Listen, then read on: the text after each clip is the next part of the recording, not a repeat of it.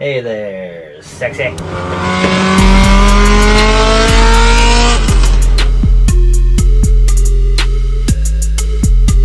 Picking right back up, basically where we left off in the last video. Matter of fact, the EP3 is still sitting in the driveway jacked up, man. Man, y'all ain't gonna believe this. So remember I said that I had some AN line up here on the shelf or somewhere that was left over from khaki. Look at this. Freaking PTFE. That's the one that we took off the car. This is also -6. And bro, like it's a little bit long, like it's perfect size, and it already has a 90 fitting on one end. So I need to see if I have a straight or try to get that straight off of that line. I don't know. I should have freaking looked, bro. I could actually fix that in the last video. Damn, bro. Look at Gotham over here looking all mean and shit. I haven't even had a chance to go through the comments to see what everybody's opinions are on whether to tear down the EP3 and let Gotham eat its soul, or to save the EP3 and just continue struggling to try to get both cars up and going. Currently out here cleaning up the booth though. Well, Braven is. Braven's cleaning up the booth. All I have to do to get this kid off the couch is just tell him to clean the booth, because we're gonna start working on the DA. Oh, I ran. Bro. And sure enough, he's up off the couch now. I was sprinting like a 100-yard dash, bro.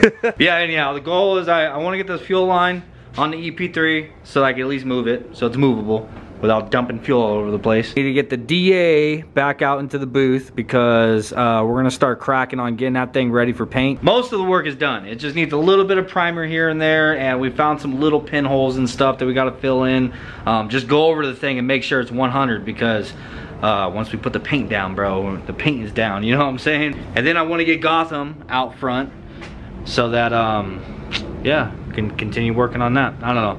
We're just trying to get stuff organized around here. Oh, got a problem. I'm gonna have to order a fitting for the other side of that hose, because I don't have any. And the fittings are actually on the hose that came off the car. I was right, this stuff is not PTFE line. So that's probably what happened. It was right there at that bend. The E85 just has been like eating at that rubber hose. So this is just like, it's AN line, but it's rubber hose that has like a steel braided like liner over the top of it. But PTFE, this is the stuff that's actually E85 safe. It's like hard plastic inside of there, and then it has this steel braided line over the top of it. So this stuff is what you want whenever you're running something like E85. So yeah, I pulled one of those fittings off the old line, and it's not the right fitting. I have to actually get a PTFE fitting in order for it to work. So still have to order something. Damn, bro, look at this freaking booth. This thing has not been this clean in forever. Like I said earlier, now I know how to get Braven moving. Just tell him I'm gonna do some work on the DA.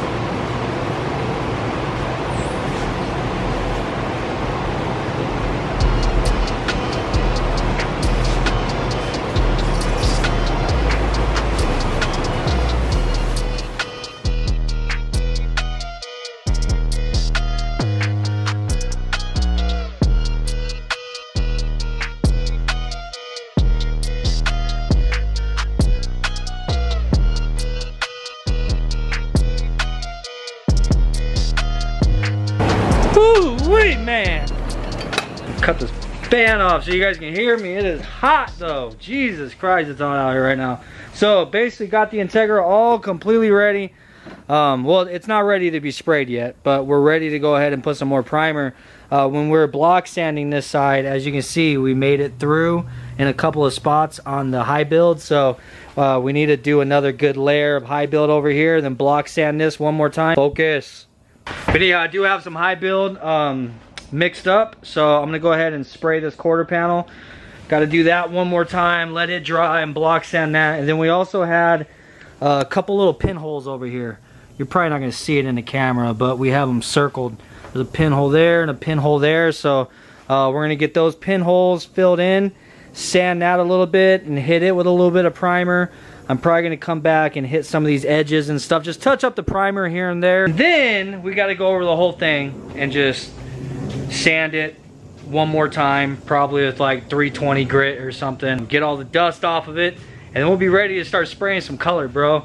I'm excited, man. We're gonna finally get this thing knocked out today. So the idea here is to hopefully get the chassis itself sprayed. I want to move it out, and I want to get started on the doors. We got to get the doors, and we got to get the fenders, and we got to get his hood. He does have a carbon fiber hood, but we are going to be painting a color matched hood for this as well. And then we also have to get his rear deck lid. So there's still quite a bit of stuff that has to be painted for the DA.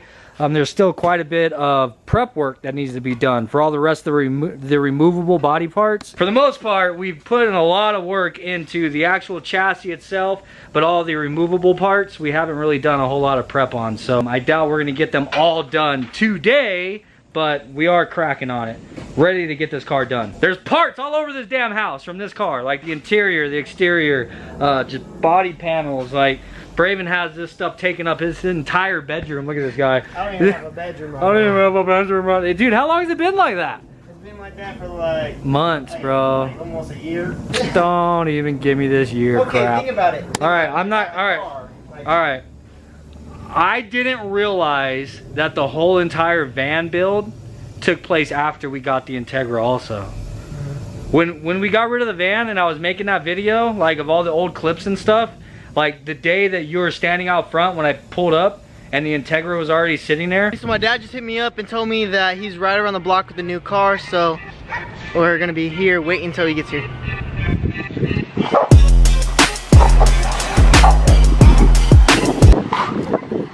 What up? I was like, holy shit. Dude, it has been a freaking minute, bro. Holy crap. So we've done the van, we've done Gotham and Venom. What else? A lot of work on khaki. We got a whole ruckus and got it wrecked. Oh yeah, I got the ruckus and then wrecked the ruckus. Got the EK sedan. Like we've done a lot since we've gotten this car. So yeah, it's time to get it done, man.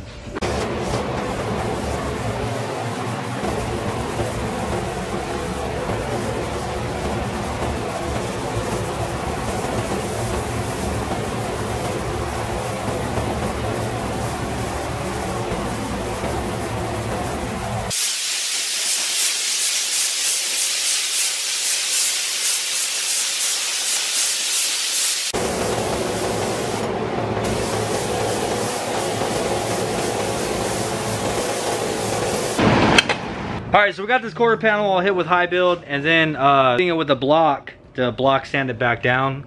We realized that didn't we talk about these spots? Yeah. Like, we forgot about them, I think. But anyhow, we hit it with some guide coat and then block sanded this down. Braven did.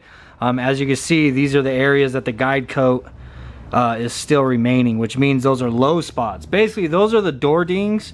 Like if you go all the way back to the beginning of this, there was door dings going all the way across. We got rid of most of them with the high build, but these ones are just slightly, ever so slightly too deep. So instead of continuing to sand on the primer, we're gonna just do a little skim coat of Bondo to fill those in, sand that down, and then unfortunately gonna have to hit it with some high build one more time. But we did get these pinholes over here taken care of, so those are done. Basically, as far as body work on the chassis, everything is done except for those door dings. So we're gonna lightly hit those and then hit it with some more primer. I just went through my entire gun, bro, and cleaned the inside, outside, everything. Just cleaned it all up to get it ready for paint. What? This is ready for you. Oh, I'm doing it? Yeah. All right, anyhow, like I was saying, most of that's gonna come off. I just wanted to kind of make sure to get it in one shot, but I just went through my entire gun, got the whole thing cleaned out. I like to clean it out before I actually put color through it, make sure all the primer and all that stuff's out of it and get it nice and clean. But of course now we're gonna have to high build that once again, so I'll have to take it apart and clean it again. The problems with only having one damn gun.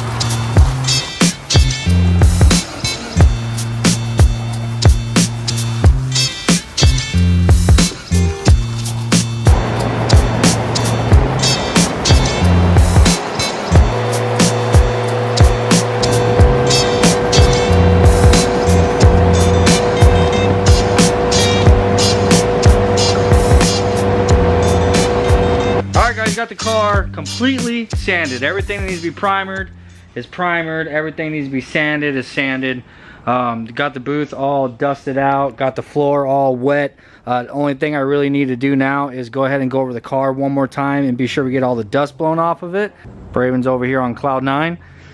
And yeah, I got some paint mixed up. I got 2 cups actually ready. So I got a little bit of paint in there. Got this one ready. Got one on the gun. So hopefully this can be kind of a quick moving process and I don't have to stop what I'm doing and in the middle of a coat have to fill up my gun. So that's the idea. But yeah, man, we're basically ready to start spraying. So I'm going to once again strap the GoPro on my head and get this done.